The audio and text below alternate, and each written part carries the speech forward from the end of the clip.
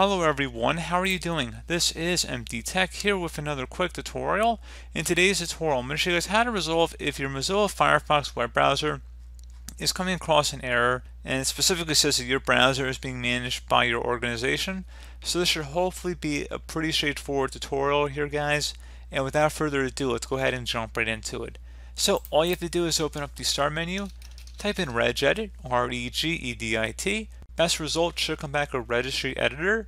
Go ahead and right click on this and select Run as Administrator. If you receive a user account control prompt, go ahead and select Yes. And before you proceed in the registry, like always, I would highly suggest you create a backup of it.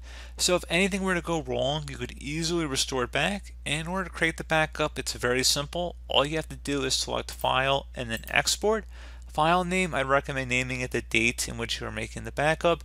Export range, keep that at all, and then save it to an easily accessible location on your computer. And if you ever need to import it back in, all you'd have to do is select File and then Import and find the file from wherever you saved it on your computer initially. So again, pretty straightforward process.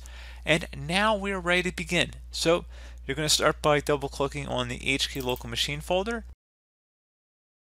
Do the same thing for the software folder now.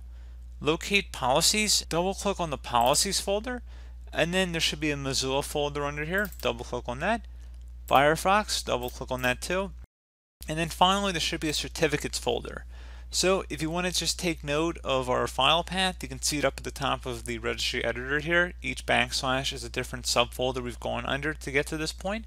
So now what you want to do is just go ahead and right click on this registry value in here, import enterprise roots. Go ahead and right click on it and select delete. Select yes. Now at this point you want to go ahead and close out of here, restart your computer, and that error message should go away.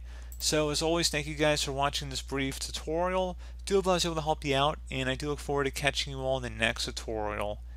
Goodbye.